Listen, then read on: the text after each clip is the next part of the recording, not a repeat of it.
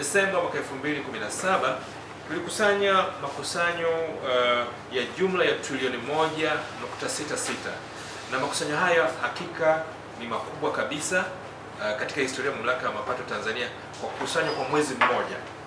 Na makusanyo haya ukilinganisha na mwezi wa 12 mwaka 2016 ni ukuaji wa asilimia 17.65 ukilinganisha na makusanyo ya mwezi huo Desemba 2016 ambayo yalikuwa jumla ya trilioni 1.41.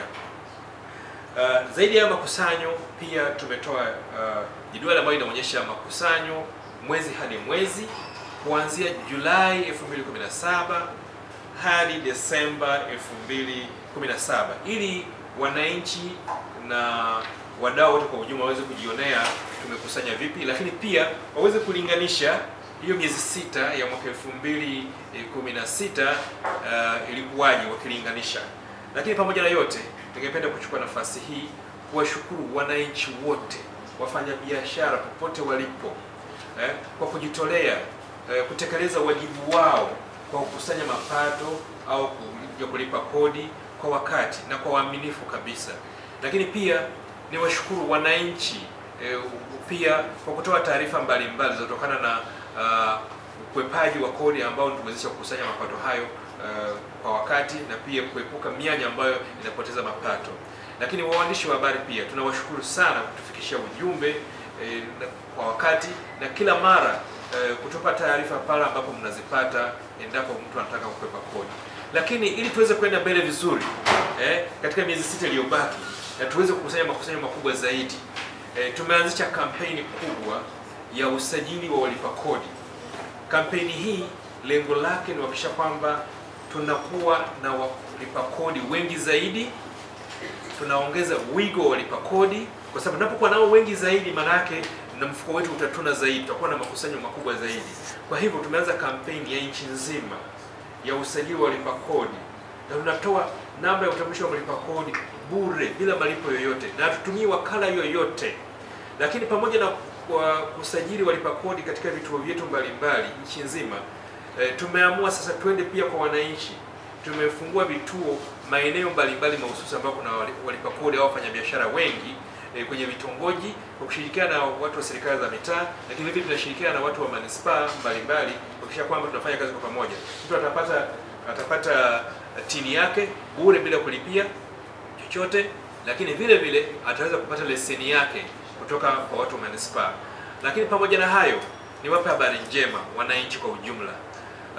Tumekuwa na changamoto hapa na pale kwamba mlipa kodi anapokuja kupata tini alikuwa siku za nyuma analazimika kulipa awamu ya kwanza, wale walipa kodi wadogo, awamu ya kwanza ya robo mwaka ya kwanza hapo anapopata tini. Tumeona hii si sawa kwa sababu inakuwa inagusa mtaji wake. Tumeamua kodi hii badala ya kuilipa anapopata tini atailipa ndani ya miezi mitatu au siku 90 ili mtaji wake autumie kufanya biashara. Akishafanya biashara ndani ya siku 90 aje alipe ile awamu ya kwanza. Na naomba tu wananchi walifanye hili kwa uaminifu. Baada ndani ya siku 90 pia wasipotee, waje walipe ili waepuke kupata usumbufu pale watakapofikiwa tini umepata, lakini na wewe lipa kodi yako ili tuweze kwenda sawa sawa.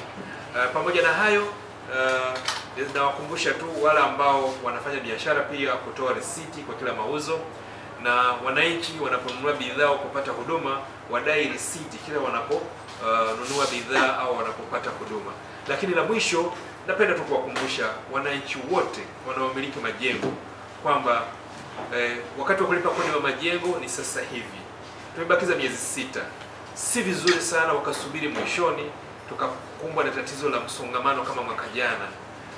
Kwetu inakuwa changamoto kwa sababu kuwahudumia wengi kwa wakati mmoja inakuwa ni ngumu, lakini na wewe kama mmiliki wa majengo unapata usumbufu kwa sababu utakuwa kwenye misururu mirefu na unasubiri kwa muda mrefu ili kuepuka usumbufu unaopata. Kwa hiyo naomba sana wananchi wafahamu kwamba wakati wa kulipa kodi ya majengo sasa hivi tumebakiza miezi sita tu.